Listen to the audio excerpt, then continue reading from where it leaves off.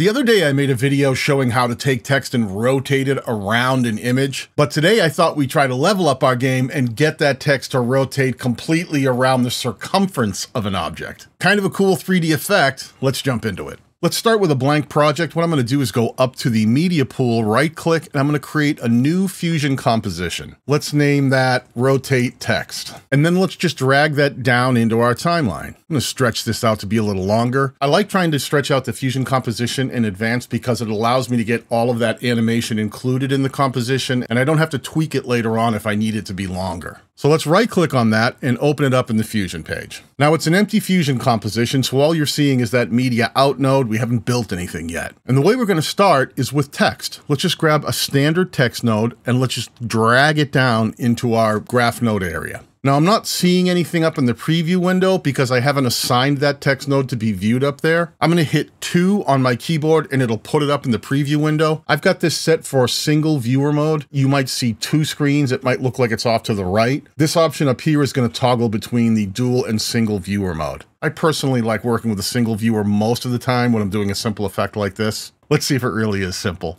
So with the text node selected and up in the preview window, let's go up to the inspector and let's type some text in. How about rotate text around an object? So now we have text. And you can do all the usual things you would do with the text node, like go up and change the font. We could change this to impact. You could increase the size if you wanted to. All of the usual things that we've done with text nodes everywhere in the edit page and in Fusion. You can even go up to the shading tab, click on number 3. That's the black shadow option. I'm going to enable that. See how it drops that little black drop shadow behind it? I'm going to dial back the opacity. It's a little bit strong. I like it around maybe 50% or so. And now we have text, but it's just straight text. We want this to be curved text. Now to do that, we need to take our 2-dimensional text and bring it into a 3D space. And the way to do that is with our text node still selected, we're going to go up over here to the tray of 3D tools, and we're going to click on Shape 3D. When we click on that, it automatically adds that node right after our text node, but we still have the text node up in the preview window, even though we have the Shape 3D node selected. This is one of those things you have to get used to in Fusion. The preview window is only going to ever show you whichever node you've assigned to the preview window. And it allows you to jump through different elements of your Fusion composition to view the individual components in a way that you can tweak them. So in this case, if I want to see that text in the 3D space, I would select that Shape 3D node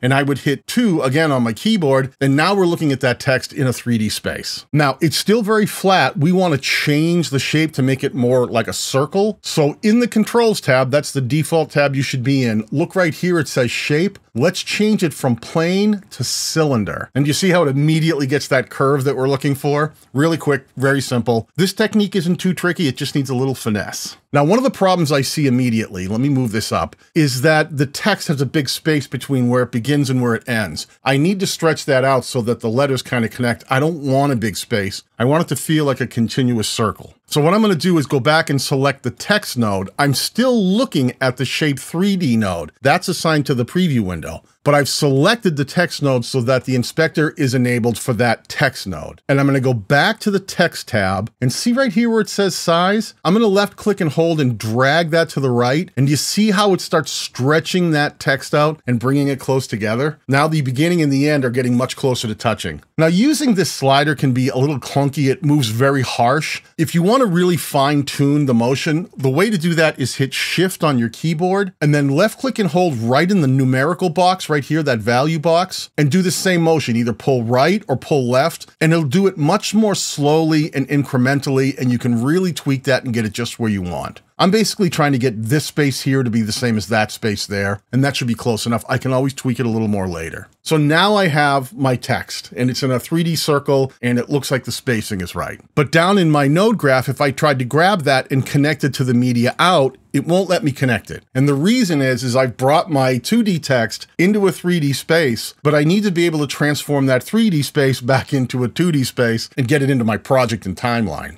So now with the Shape 3D text selected, what I'm going to do is go up and I'm going to select Render 3D. Click on that, and if I have that selected and hit 2 on my keyboard, now you can see it's put it in a 2D space. But you can see it's still very flat. We want to give it a little bit of rotation. So what we're going to do is start off by connecting it into the media out. That's our total output. And you can even select the media out node and hit 2, and it'll look very much the same. It just shows us that we've now been able to bring it from a 3D space to a 2D space, and our node tree is complete. But with the final media out node up in the preview window, let's go back and select Shape 3D. Now, up in the upper right inspector, click over to the Transform tab, and that's going to allow us to tweak that text, that cylindrical text, twist it, turn it, spin it, do a lot of things that we want to do to make it look like it's spinning around an object. Now, at the top, you'll see there is options for translation. Translation, the X value is going to move it left and right. I'm just left clicking and holding on that wheel. The Y value is going to move it up and down, but because it's 3D, do you see how it kind of leans in perspective?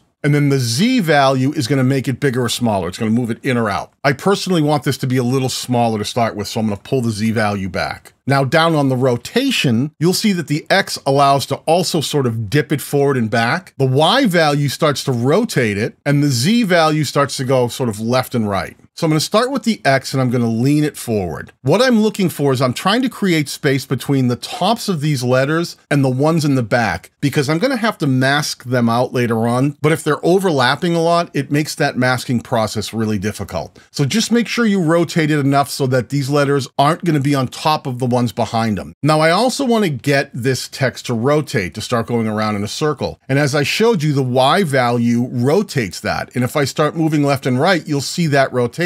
But because I've tilted it, it's actually thrown off that rotation. It's sort of off axis. An easy way to fix that, instead of the XYZ value, let's go to the end and click on the ZYX. Now when I grab that Y value and I spin it, because it's put the Y value ahead of the X, it's going to allow me to spin it without twisting or tweaking it. That's what all those different options do, is just tell you which order the X, the Y, or the Z should be affected first and which one should come after it. So what I'm going to do is I'm going to bring my playhead, make sure it's all the way back at the beginning, and I'm going to start with the word rotate sort of front and center. And I'm going to put a keyframe right there. Make sure you have that playhead all the way back at the beginning. That's really important. Now I'm going to pull the playhead all the way to the end, left click, hold, and drag. I'm going to go back up to that rotation Y angle, and I'm actually going to left click and hold and pull it to the left. And the reason I'm going to pull it to the left is that's the way that you would normally read English. If I pull it to the left, you'll see how the words start spinning in a way where it keeps bringing the word to the right up next, and you can read them in order. And all I'm going to do is spin it a few times around, maybe twice. And you can see it's added a keyframe right at the very end where I've moved that playhead to.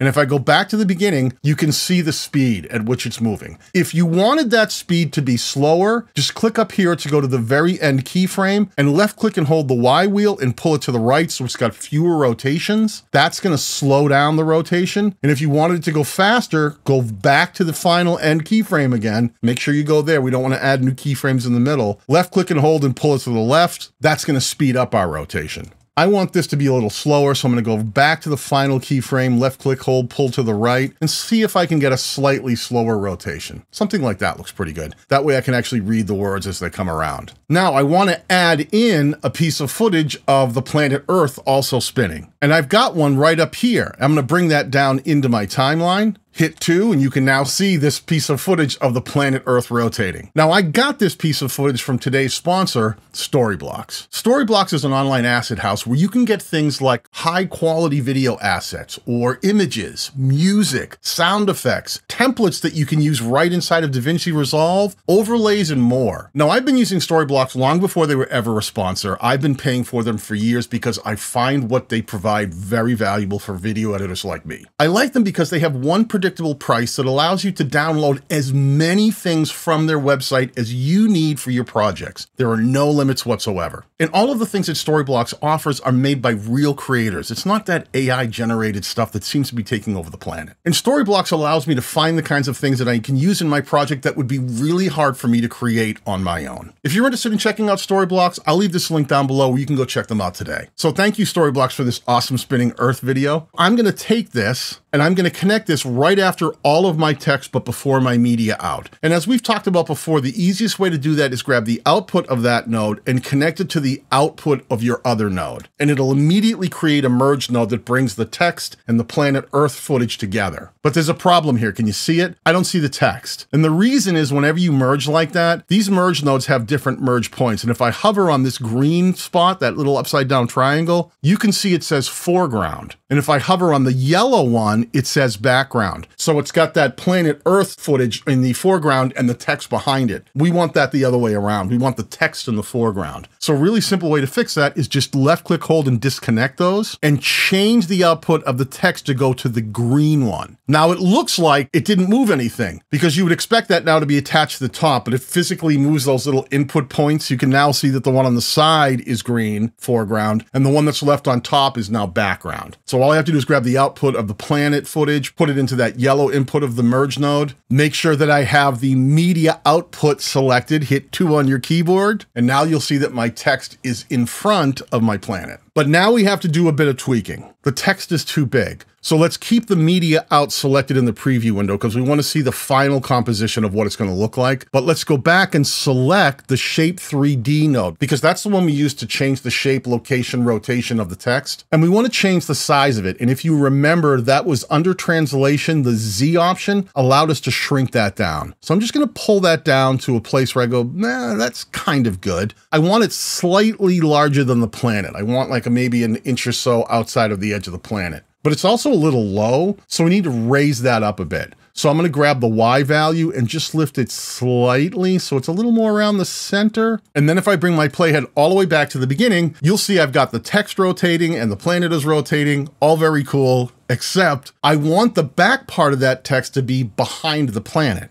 So what we're going to need to do is mask that out. And the way to do that is go right to the merge node, select it, and let's go up here and let's select a polygon mask. Left click and it'll add it right onto that. Let me pull that out of the way so you can see it here. But when I added that polygon mask, it seemed to make my text disappear completely. What we need to do is with the polygon node selected, go to the upper right inspector and click on invert. So we've swapped the mask to make sure it's not masking anything yet, and we can see our text again. Now here's where we want to zoom in a bit. Now I've got a Logitech mouse that has a center wheel, and all I need to do is hit Control and I can use my wheel to zoom in. But if you don't have a mouse wheel like that, in the upper left, you can see you can change the zoom options so that you can get more zoomed in on your preview window. But what I want to do is I'm going to move this down. I need to mask right along the edge of this planet. So what I'm going to do is I'm going to start above my text and I'm going to start left clicking and creating this mask that hopefully follows the edge of the planet. Now I know the text is in the way, but don't worry if you don't get all these points exactly right, you can adjust them afterwards. I'm going to go down past enough that I don't go into the text below it. I don't want to hit any of the capital letters here, just get below the text in the shadow. And then I'm going to start moving across the middle. And then I'm going to come to this side and do the same thing, work my way up, click on the edge of the planet. I'm doing a little bit of guessing where that edge is. I want to make sure I get above like the capital T's and things like that. So let's get up here, come back across, put a little angle on that. And when you finish your mask, make sure, this is super important, you have to click right back on the very first point you started at. And you'll know when you're there because your mouse will go from like a plus button to like a little circle. Click there and then everything will disappear. You need to complete that entire mask and close it in a loop. And now that I've done that, you've seen I've masked out that text where it goes behind the planet. Now, like I said, we can still zoom in and we can do some corrections in here. They're not too bad, but you can see this one right here is a little inside that planet line. I can left click and hold, bring it right out to the edge of the planet. Any one of these I can slightly adjust. Then you can even grab the little handles on each and give them a little curve if you want to. Just go back and try to get these as good as you can get them right on the edge of the planet. And if you need to add another point, just left click, it'll add another mask point that you can operate and manipulate. Now you'll see I've got all of that masked out, and when I go back to the edit page, I've got this really awesome text that's going to rotate around the planet Earth while that Earth globe is spinning as well. Not too tricky, pretty cool. You can take this to new levels and actually track it and put it around things that are moving. But start here and see if you can figure this out. If you have any questions, make sure you ask me down in the comments section below. And if you want to learn more about how to edit video with DaVinci Resolve, click on the videos that I've got on screen now or the ones that I'll link down below. Peace.